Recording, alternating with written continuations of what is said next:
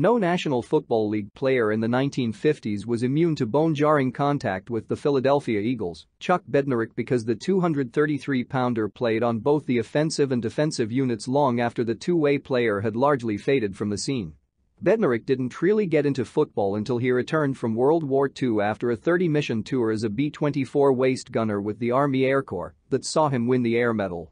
He showed up unheralded at the University of Pennsylvania, where he went on to win All-America honors as a center his last 2 seasons. Chuck was selected first overall in the 1949 NFL Draft as the Eagles' bonus draft choice and earned a starter's spot as a center on offense and linebacker on defense. As an offensive center, Big Chuck was a bulldozing blocker, both on rushing and passing plays. On defense, he was a true scientist in his field and the kind of tackler who could literally stop even the finest enemy runners on a dime. In 1950, Bednarik received All-NFL recognition as a center.